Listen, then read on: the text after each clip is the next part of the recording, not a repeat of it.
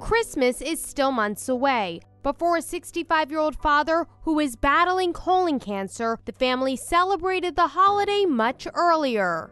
Andrew Heafner doesn't know how much time he has left. He has refused dialysis and instead requested some holiday cheer, even if it is the middle of summer. So his family threw him a Christmas in July party. They say the holiday is their favorite time of year, and it means so much all being together for it, perhaps one last time.